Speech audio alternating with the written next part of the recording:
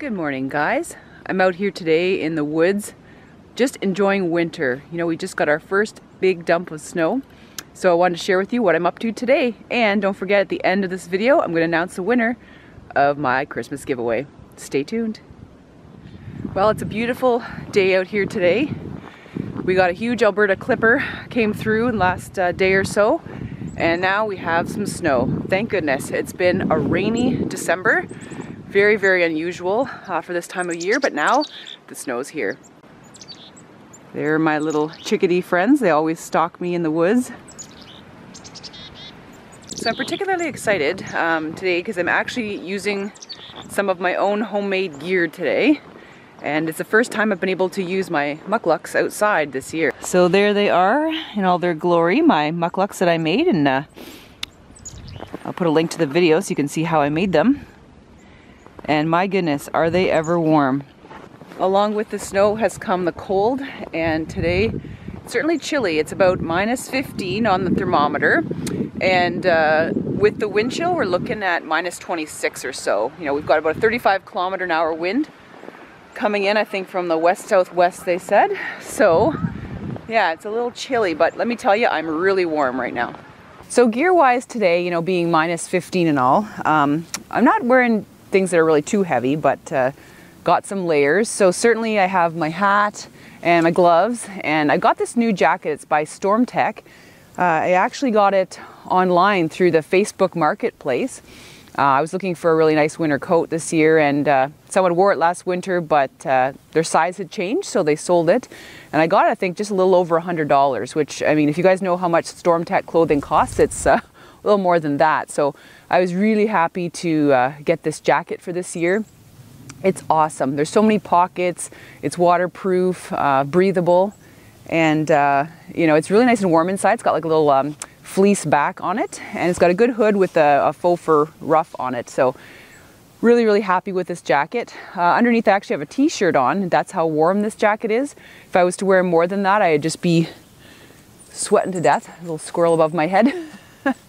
So I also have my Fall Raven pants on. I know you guys were asking about them and how well they worked in cooler temperatures, and it's great today. Like, I don't even have long johns on or anything. They're freshly waxed, ready to go. And then I've got my pair of socks, and I have my mucklucks on. I don't even have my second pair of socks. That's how warm the mucklucks are. I want to give you a close-up of the snowshoes that I have on today.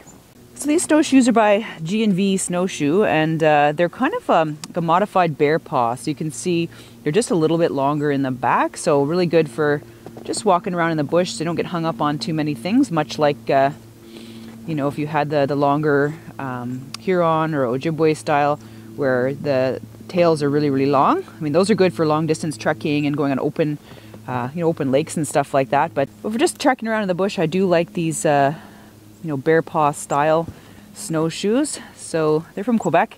You can actually see I have a different kind of binding than I was showing you guys last year. I mean, I was using the lampwick bindings, which are totally fine, or the strapping for bindings. But GAW also has these awesome rubber bindings, and they are amazing. And they're very, very flexible, stretchy, and even in this cold. So I think they're going to hold up really, really well. So I've really been enjoying them. I've been itching to get out into them today. One thing I love about snowshoeing in the winter is you can see all the tracks. Looks like we had a coyote go through here a little earlier. There's certainly a lot of them in the area, but I'm not too worried about running into them today. And if I have to defend myself, well, I have a brand new knife actually I wanted to show you guys. I'm just going to go out into some sunny areas here so I can show you a contest I won actually from Andreas, Off-Grid Sweden. I'll put a link to his channel down below. But I won his contest, and I actually won a knife that he made. So I'm just going to go up here and have a little seat and show you my new knife. This is the old fire site that I showed you guys in my New Year's video last year. I love to make trips out here and just see the progress and how things are coming along. You know, it's been the first sunny day here, and I kid you not, like, it feels like weeks. It's always been cloudy with sun up for like an hour, and that's it, that's all. So I'm just so happy to be out getting some vitamin D today and enjoying this snow. It's been long overdue. Once when I was in this open area here, I came across a fox, surprised him. That was really nice for me to see that. Also, I've seen bobcat tracks out here as well, but never ever seen one. It'd be really cool to see one in the wild, but they're so secretive. It would be really rare if I was to see one out here. All right, so let's take a look at this knife that Andreas sent me. And it's really beautiful. So you guys should know this is one of the first knives that he's made. And he made the case as well out of leather, black leather. It's very nice. And here's the knife. The blade itself is made in Sweden, and it's a Mora knife.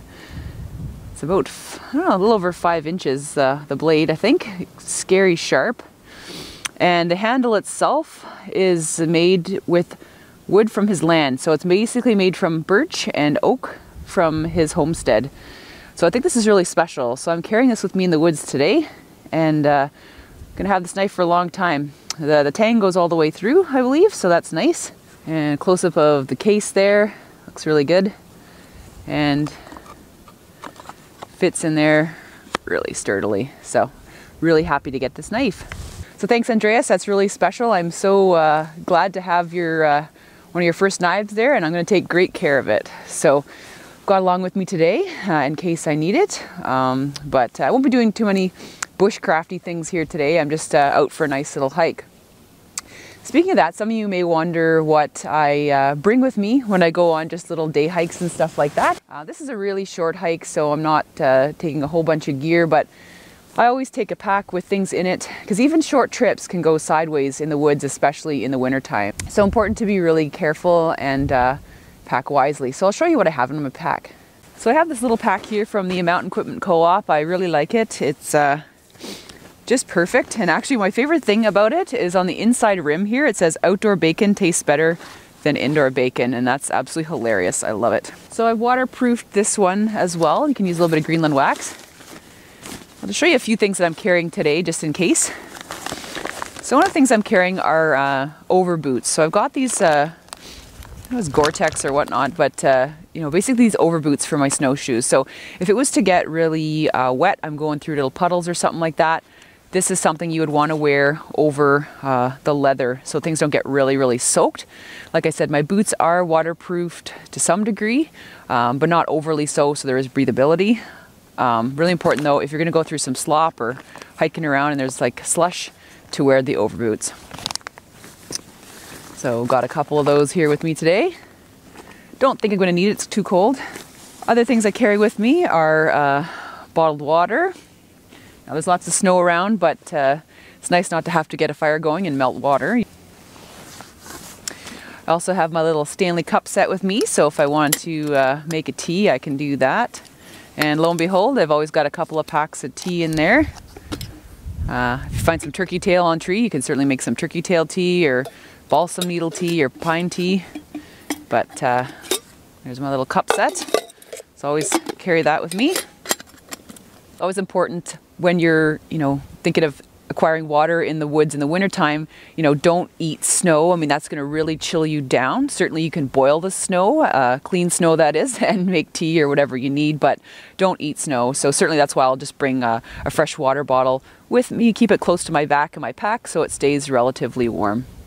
Even on short trips, it's really important to carry extra clothes. So I've got an extra hat, extra gloves, and I also carry an extra pair of wool socks. You never know when things are going to change, weather's going to change, and you need extra gear. So always bring at minimum, gloves, socks, and an extra hat. Even if you were to run into somebody in trouble, they may need some as well. So good to have this with you.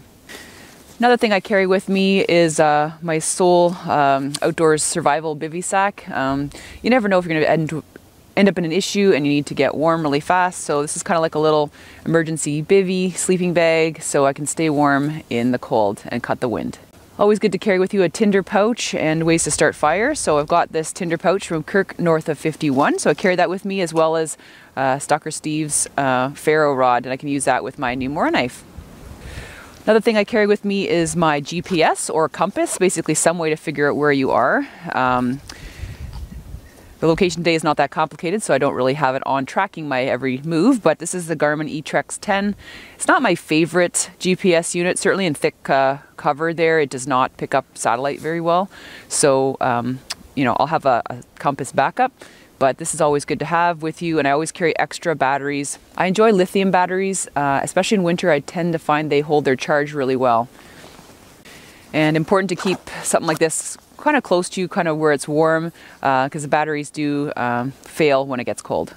Speaking of batteries, I have with me also a battery bank. So one other thing I carry in the woods with me is my cell phone, and I've got this TP-Link battery pack to keep it charged. It has 15,600 milliamp hours. So this one's really good. I got this at Best Buy and I really like it. I can get about 4 charges on my cell phone, and it's excellent to have because when your cell phone dies in the cold, really important to kind of have a way to charge it if you need to get help, if you're using your cell phone for communication purposes. Also really good to charge other things like walkie-talkies and things like that. I've used it as well for that purpose at the cabin. This is a bit of a luxury item. This is a waterproof chair, actually, a lounger. And so if you're to lay on the snow and you don't want to get like freezing cold, basically this unzips and it's sort of like a little lawn chair kind of thing. This is totally a luxury item, but fun whenever you're going into the bush and want to sit down and have a cup of tea. With me today I have a little bit of a snack. Basically it's a high protein snack. We're looking at chestnuts. So if I was to make a little fire today, I can roast some chestnuts over the fire. So love those. So I'll carry some form of snack or nutrition with me, especially something that's high protein, be it jerky, nuts, things like that. Very tasty. Now we'll go into the front compartment of my bag, see what I have in there.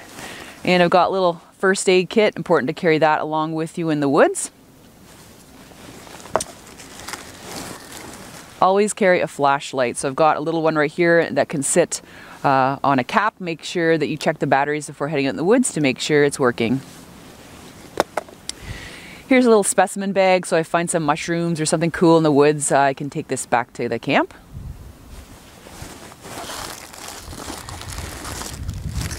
Finally, a few other things, including some tin foil if I was to do some cooking. And I've got a few of those little fire starter pucks as well. I probably should put that in my little tinder kit there. So you can see these are the ones that I made that have some birch bark and paraffin and shaving. So that'll really get a fire going. And finally, a little bit of tissue there. Well, those are the things I'm carrying along with me today. Obviously, things change depending on the conditions. So always take a look at the weather, know what you're in for, and always prepare for the worst. So that's just for a short little hike, little day hike there. Obviously, I'd bring extra stuff if I was going on a longer trip. Tell me down below in the comments what you guys like to bring with you on your little day trips in the woods. And also if I was going in the woods to, you know, make fire or be a little bit longer out here, I'd probably bring a little axe with me, or one of my favorites is the Bear Grylls machete. So I'd bring that with me to just chop up some wood to start a fire. Well, I'm going to head out now and continue on the rest of my hike. One important safety tip when you're hiking in the woods is to make sure you're aware of time. This time of year the sun sets around here around 4:20, so you don't want to leave, at 3:30 and go on a hike, because you're going to end up coming back in the pitch dark. Also really important, like I said earlier, to carry your flashlight. So, really budget your time properly. Assume that the worst could happen. Make sure you leave, on your little hike and you've got plenty of time to get home before darkness sets in. Great thing to pay attention to.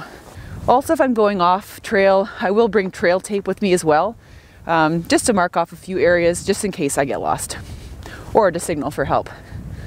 Now the time you've all been waiting for, let's find out who won the contest. So what I did is I took all your names, put them in my an app in my phone that randomly picks names. Now you've seen me do that before. So let's find out who the winner is.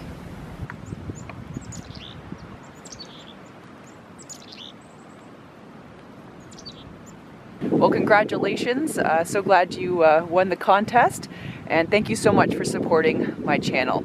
So if you wouldn't mind PMing me your information, your address to this channel, and then what I'll do is I'll send out your prize pack as soon as possible.